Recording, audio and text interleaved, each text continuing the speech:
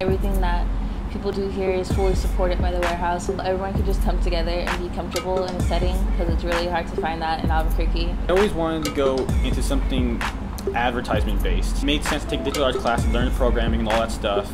It also was good to take a screen printing class because they also taught you a lot about how to put your own image and get it out there in the world more physically. When I came here, I really found out what electronic music was all about, and I found out about recording and producing, so just being here in general has really opened up my art form as a musician and what I can do with the medium. I've learned I could do more than just one thing. I came here for one class, didn't think I could do anything else until I started to try other classes and realized I was actually good at this stuff. They will let you create your own project and you can do whatever you want with that project. They offer so many different classes and genres of everything. What really inspires me is working with my mentors. I get to see firsthand what they do, how they set up shows. It just inspires me to be like, oh, I want to do that like them and try and make it bigger. There's a lot of people that don't have a place to get their art out or have a way to express themselves. 508, I don't think I would have stayed being an artist. I think I wouldn't have created a passion for it if it wasn't for everyone here.